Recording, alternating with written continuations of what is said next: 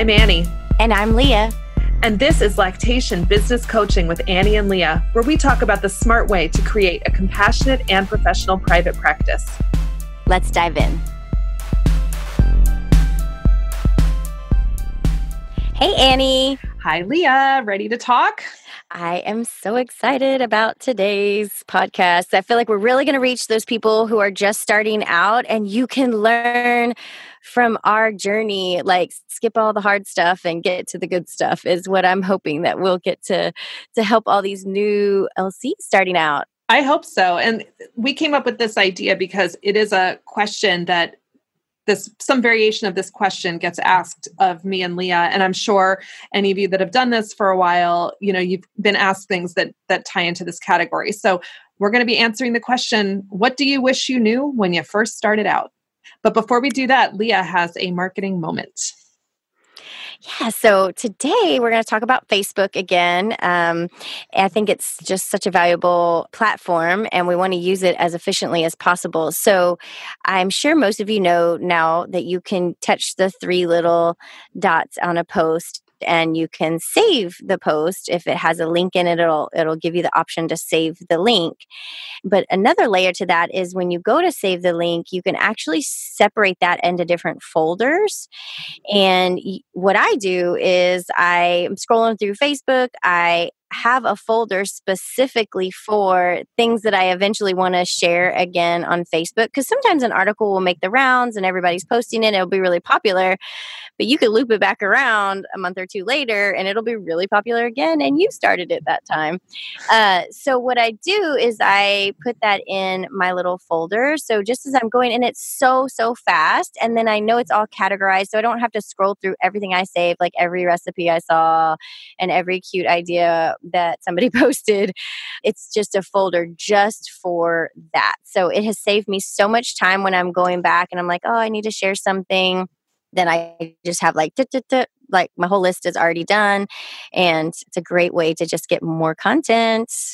That's a great one because I save things in Facebook all the time and never go back to them. So I know if I had folders, I would go back to them. And yeah, because they're more organized. So you're like, okay, I'm looking for recipes for tonight's dinner. Okay, well, I have a whole folder for just recipes, and then I have, a whole folder for this kind of content stuff. And I like how you're applying that to finding ideas about things to share on Facebook. And you might even find you saved something from a long time ago because you liked it and maybe it didn't really get shared widely. And you could say, it doesn't have to be brand new to be worthy of sharing. So you might say, absolutely, I want to share this today, or something that's like never gets old. So that's a great one. So keeping track of stuff. I'm a fan of anything that gets you more organized. So yes.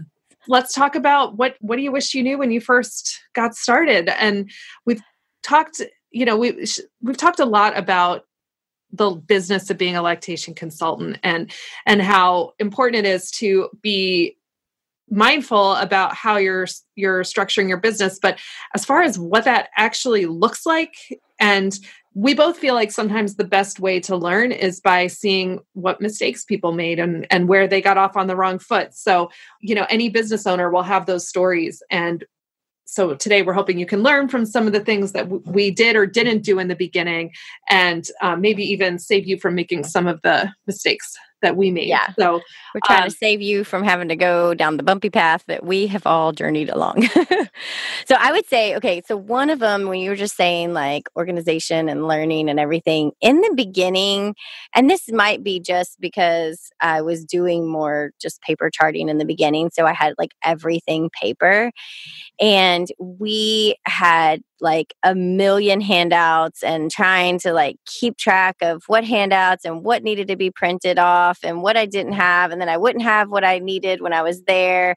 So I love being paperless and being able to send my care plans with just attachments that I'm not having to like figure out printing. And the other thing I'll say is a lot of families really appreciate this too, because I remember when I was doing like lots of paper handouts and my families would get back to me and be like, oh, I know you left something with, what we're supposed to do with the bottle feeding, but I can't find it. Can you send it to me again? And I'm like, okay, and then I'm like having to do extra steps to like resend this thing that I just left at their house. So they're like, oh, somebody threw it away or we can't find it. And on that, sometimes some of those paper handouts that you can buy have copyright on them that prohibits you from sending electronically. So some of them you might not have permission to scan it and email it to a client. Yes. So that was totally the case because I have 2 or 3, like I had a paste bottle feeding one handout that was like that. Like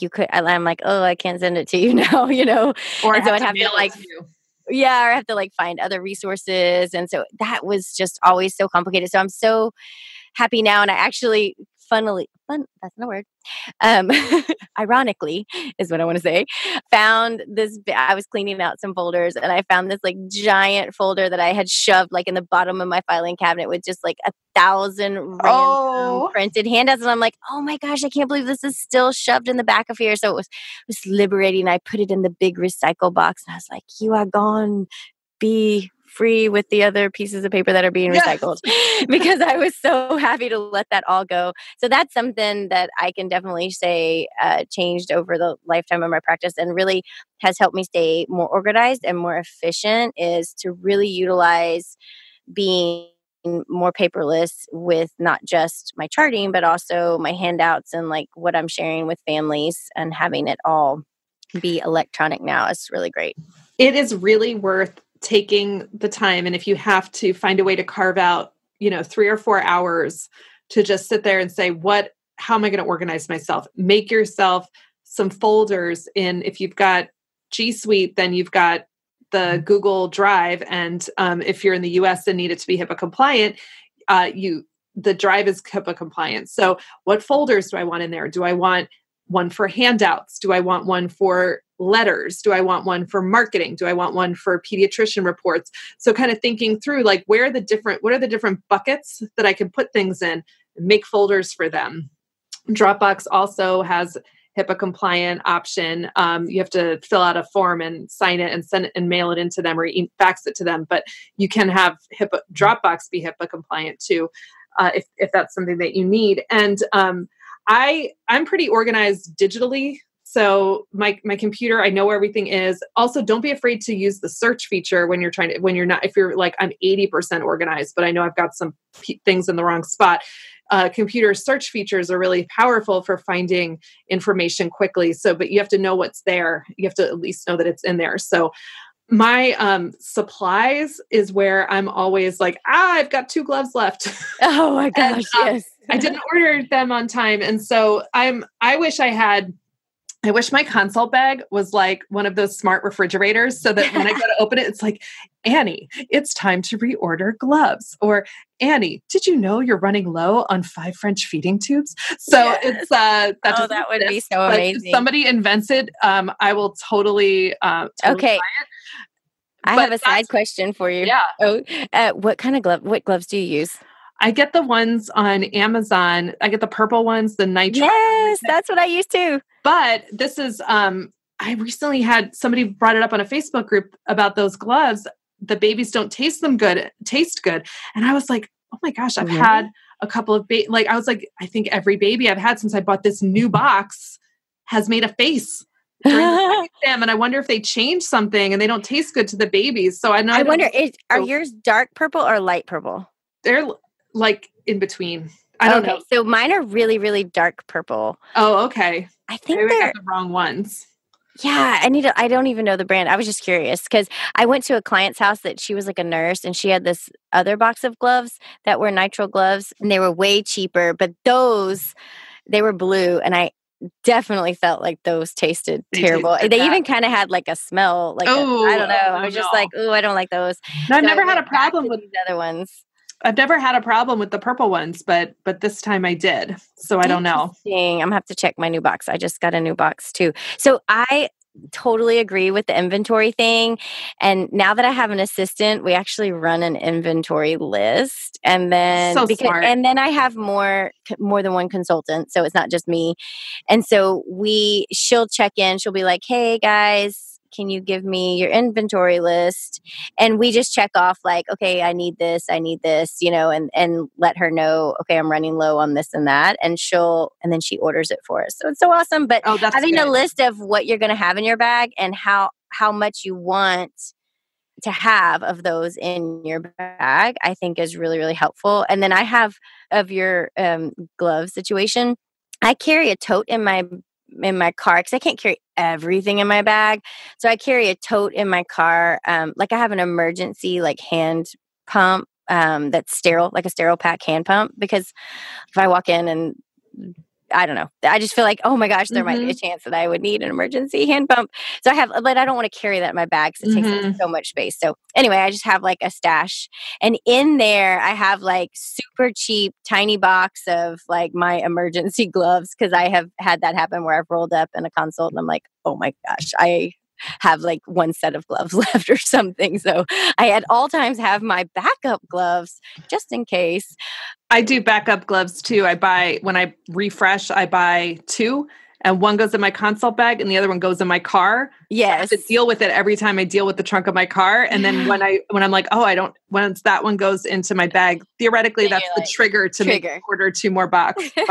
But theoretically, yes. Yeah. I love that the spreadsheet idea, and there's so many different ways that you could share that and make it accessible by everyone. I really need to do something like that. I have to fit everything in one bag, because if I'm parking, sometimes I have to walk 10 to 15 minutes from where I park. Oh yeah. And then you could like go back out. I can't just like run down to my car. So I've really scaled down. I do keep a change of clothes in my car. Yes.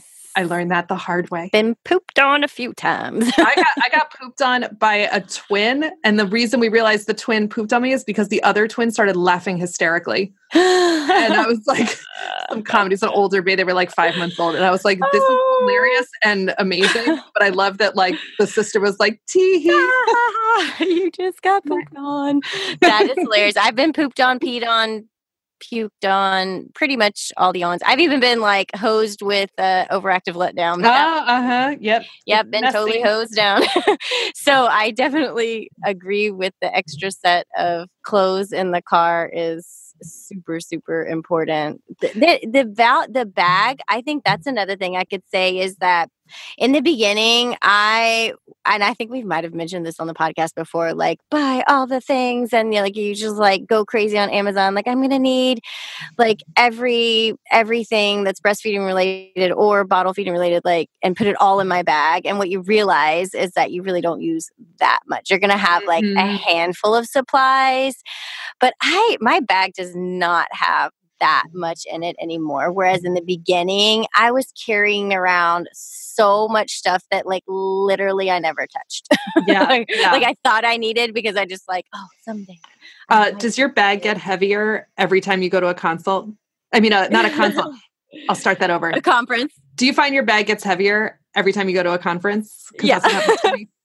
Yes, you're like, now I need to get this and this and this. But I really now have pared down my bag. Like I used to carry a small, like literally luggage bag that had wheels because I thought that would be super helpful. But I was the issue was I was carrying so much stuff that I was like never, ever getting to use. So that would be another like wish I had known I didn't need to buy a billion things and carry that all around. And I've even heard of like lactation consultants carrying like breastfeeding pillows and stuff with them. I couldn't imagine carrying that. That would be unfeasible for me. Yeah, like I couldn't imagine having all that. I do carry a baby doll. Yes, I do too. And back when I had children who were potty training, I was carrying Chuck's pads just because I was buying them for home too. But to put under their sheets in their beds. But I don't do that anymore either. I use what they have. But I got a very tiny baby doll, so it doesn't. So I'm always like, here's my very preterm baby. Very very preterm. But, it fits in the bag. It's better. The big baby doll was like, I don't know, walking around with the baby doll hanging out of my bag. It's like, it's just weird. Or like if it's in the front seat of my car. Like, I know. I always think about like somebody's going to break the window and be like, you're the baby. Like, oh, it's just a doll. I do have one that I use for my teaching classes. And one time my mom got in the car and like an arm and a leg were like hanging out of the bag. And she was like, Leah, oh my gosh, you cannot do that. Even though I know you don't have a baby. She's like, that is so traumatizing. Like you have to put that baby like where we can't see it. It was so funny because I didn't realize like I just know it's a baby doll, but she was right. She was over like, whoa, that's too much. Well, it's like that moment I've had this recently where the client had a high chair. And she had a teeny baby, but she had a high chair. And she had a baby doll in the high chair. And she had it every time I went to see her. I saw her 4 times. And every time I did this double take, I'm like, why is this 5-week-old in a high chair? Not in a high chair yet. Yeah, too soon. They're like, oh, no, it's just a baby doll. I'm like, that's an interesting decor choice that really like freaked out the lactation consultant. So yes, absolutely. Well, another thing I wish I knew when I was first starting out was where I should most effectively market myself. And, part of it just was like, I was a little scared to market myself because I was new, but also like, where is the best place to find people? And my husband he's also a small business owner. And he said something to me very early on where he was like, I know your problem. Your problem is that it's all new business. And for the most part, that's true. I do. Oh my gosh, it is like a gift from the world that when somebody says, I want to have you come back. I'm having my second baby. And they actually call you and you get to go and see them again. And you get to hopefully get to see the first babies, like a cute toddler now. I know. I like, love it's just, those are the best visits, but most, that's like a handful. And most of them are people that have to find me cold and people that sometimes don't even know that they need a lactation consultant. And so I started out, I feel like the mistake I made was by starting out marketing myself on parenting groups that I was in myself from having my own kids. So already I had an in that if you don't have children, then you're not part of those parenting groups, and some of them won't let you in. They'll ask you questions like, do you actually have children? And they won't let you in, or they don't want anybody in doing marketing. So they're like, don't tell us about your businesses. So there can be some kind of really weird rules with those parenting groups. You also open yourself up in the parenting groups to getting people asking you for free help or the mini consult that is a bad idea. So when he told me that about it's all new business and how hard I was working for so little reward, it's like, let me rethink, like, how can I get to this new business? How can I like warm this market up a little bit? And so I started marketing. I sent a bunch of letters to pediatricians. And I also really thought about my pediatrician report as a marketing tool. And so in the early days, I was spending way more time on my pediatrician report than I am now, because I really wanted to impress these pediatricians with like, look how much I know and look how much I'm doing and all of that. So those are some things I kind of learned in my first like year or two of private practice is the best way to market myself. I mean, I know you're the marketing expert, but well, I had a different approach just because of my background. Like I had done medical sales in the past and had just literally would go door to door to physicians' offices and what I would call beat the streets. I would just, pull them all up, go to every single one. Maybe a few would click. But that was something that I did early on, is that I really made a lot of face-to-face contact with everybody in the community, from pediatricians to doulas to midwives to like literally anyone. Like I even do still to this day, I do a little like class, like a really like literally 15 to 30 minute, like what's the top thing you need to know for a fitness, like a mom fitness group. And I mean, like I saturated like every avenue that you could possibly hear about, would have pregnant moms there or new moms there. I tried to get in front of and really face to face, because I felt like it just so solidifies who you're a real person and you're out there. So I would highly recommend anybody starting out to take the leap. It's so hard to do, I know, because it's really intimidating, but to go and get in front of people face to face. I feel like that was really impactful on my journey as a businesswoman. That's a good one, because, I think it's going to be scary maybe the first couple of times you do it, especially if you're not really a natural marketer, or not somebody who wants to do it. But, you can kind of just set yourself up and say, the first time I do this, it's probably going to be horrible, but that's fine, because Just like if you're trying to learn how to ice skate, you learn by falling down. You're going to learn by doing it wrong or doing it not the way you would want to do it in the future, and just keep changing what you're doing based on how the last one went. Do it a little bit time.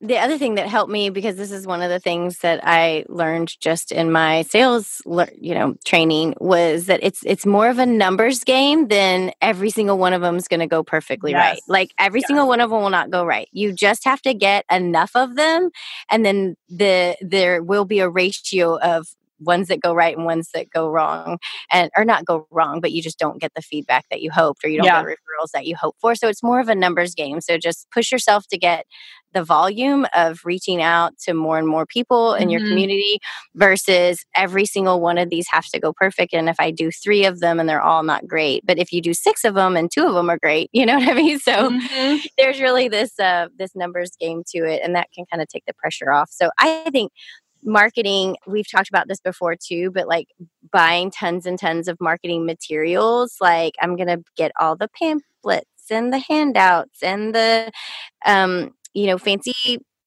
trifolds and all this stuff, that sometimes the paper stuff just doesn't pay out as much as you had hoped it would. It looks beautiful. They usually are lovely and they're fun to design and look at, but I have found them to not be. So we've really cut back on like our paper stuff. Yeah. And also, like even if you felt like you didn't have you weren't like the zazziest person of yourself, a version of yourself when you saw that pediatrician, and you feel like, oh, I really was tripping over my own words and didn't represent myself. You're going to back that up. Hopefully, that's not the last chance you have with those people. You can do things like send a regular newsletter, like write some things up for pediatricians about like, here's some new research on breastfeeding. Have you seen this yet? And there's, that can be a great thing to send out, just like, every other month or 4 times a year or twice a year, just to put yourself in front of people. My husband he sends 2 emails a year. So he does lighting rental and lighting work for film and television. So twice a year, he sends 1 email to everyone, all the producers and DPs and everybody he works with, just to say, I've updated my gear list. Here's where it is. Now he's got a very different, they're expecting different things from him, but he's like, he just like twice a year, I'm going to just put myself top of mind to you again in this way.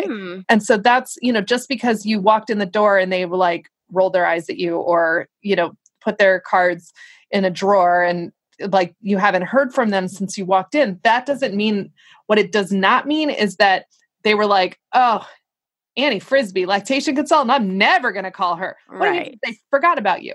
So remind them of you. Yeah, I think I used to send, if I did actually speak to anybody other than just the receptionist, which is like a lot of times just the case. You're going to just speak to the receptionist and hand them stuff to take back to the doctor. But whenever I got in front of somebody from the office, I always sent a thank you note. And that's so great. It's like a handwritten thank you note that, was just like, thank you so much for taking the time. And I really appreciate it. And I look forward to collaborating with you in the future. And so that was always a really powerful marketing tip as well. That's great. I know one of the other things that I was glad that I did, and I'm now glad that I do even more, was to really connect with other lactation consultants, and not just from my area, but ones that have expertise in different areas. I mean, I can say we're all happy to help and support the next person. And I wish that I had maybe more confidence in calling or asking for not mentorship like officially, but like, hey, I'm dealing with this really challenging case. Would you talk through with me? Like sometimes as a new LC, that's really intimidating, to call somebody who maybe you look up to and you're like, they're not going to want to take the time to talk to me. But what I have found over the years, I've done more and more of that. And 1, I've learned so much. And 2, they're usually so happy and willing to help. And it's such a great way to grow your knowledge base, is by hearing what other approaches would be, or other ideas, that kind of thing. Yeah, I agree with that 100%. And I used to think in the beginning, well, first because I was new, but then even as I got more experience, I was like, people would ask, will you be my mentor? I'm trying to become a lactation consultant through Pathway 3 and I need a mentor. And I was like, I can't do that because, honestly, teaching, it's not the thing that brings me joy. I think there are people that are way better at it than me. And it's also just because of my schedule and the thin margins I have because of homeschooling my kids. What I don't have time for is let's have regular meetings to go over your learning objectives. Like I can't do that. And I can't charge you enough to, like, I don't want, like, what I would need to charge you for my time is not what I think any student lactation consultant should be paying for mentorship. So, and that only has to do with my schedule and how I have these family obligations that prevent me from being able to give all the time that I think a Pathway 3 mentor needs to give. Then I had somebody reach out and say, I am a lactation consultant, but I've only worked in a hospital. Can I follow you and watch you do home visit and see how you do it? And I'm like, yes, like that, sure, that works. Like, you're just going to come, you're just going to observe. And I don't have to, like, we can talk about it afterwards, but I'm not responsible for like learning objectives. I also don't have to give you a chance to do hands-on work. Like, you're just watching. And I had that happen. That was great. And we had like an amazing vibe with this client there. I think the lactation consultant the IBCLC came with me for 4 visits. And wow.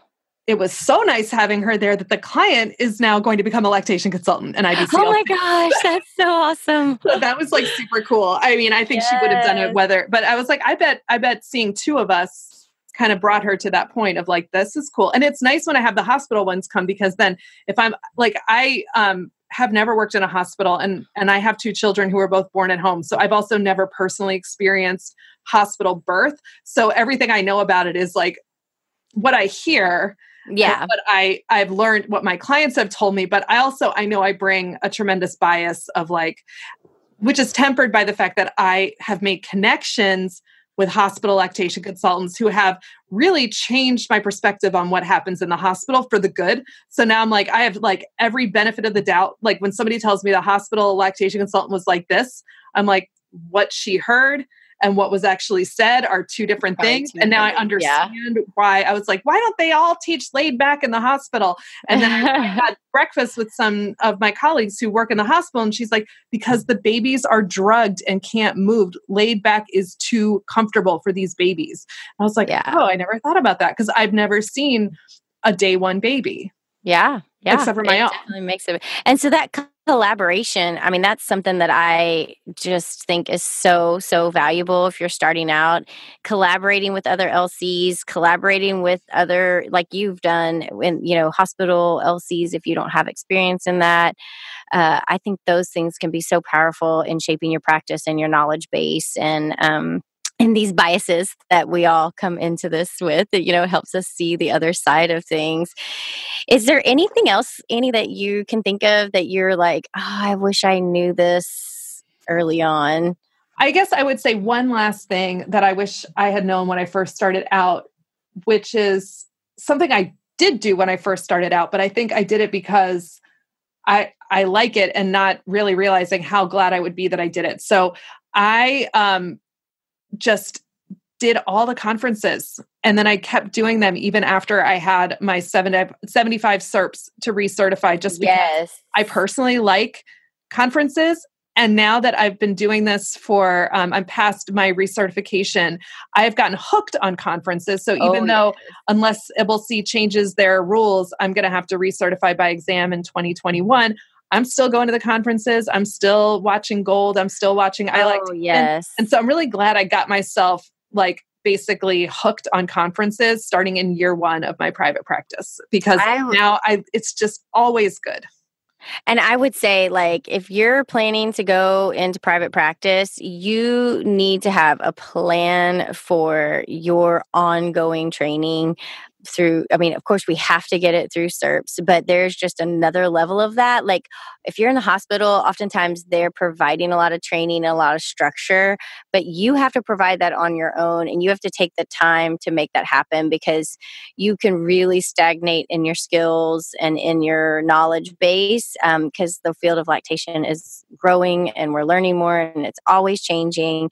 And if you want to be well respected and sought after, you really have to make a commitment to almost creating your own ongoing curriculum of how you're going to up your skills over and over and over, because it's always changing. And I It's think that always really changing. And it does really cost is money. important. So you're going to need to have a budget and Yes, to understand that that is a business expense. I would also say, like, on the specific point, if you see any opportunity to get training on being inclusive or on diversity or on cultural obstacles, either to people meeting their breastfeeding goals or to people becoming lactation consultants, at any price, pay the money for that, or for sure. or pay for that class or pay for that in-person workshop, or bring someone yourself, because that is a place where big changes are happening for the better. But it's not anything that is going to be part of your curriculum to pass the exam in a meaningful way that actually is going to affect your practice and how you talk with people. Yeah, definitely. I totally agree with that. Awesome. Well, as we wrap up with all this great information, I know that you also have a tech tip for us today, Annie. What you got? I do. I have a tech tip, which is about the consent for care. So I hope that you're all having a consent for care written by an attorney, or purchasing one that some of the ones that are for sale out on the market, where you can buy a consent for care that's just for lactation. And what I realized very quickly was that it was really hard to get people to sign it in, like, before I got there. And then I just started being like, I just really want this before I even walk in the door. Because I don't know, I started to learn, like, there's going to be times where the baby is crying and I don't want to have them sign a consent form while their baby's crying hungry. I really wanted it in advance. So I rethought about not using my platform to get the consent, but rather using the online scheduler that I'm using to get that consent in advance. And so I've changed my policy so that I do not go to anyone's house without a consent for care signed. So the tech tip is, if you're using Acuity, you can put your consent for care in as an intake, but you're not going to choose intake question. You're going to choose, it'll say new terms and conditions.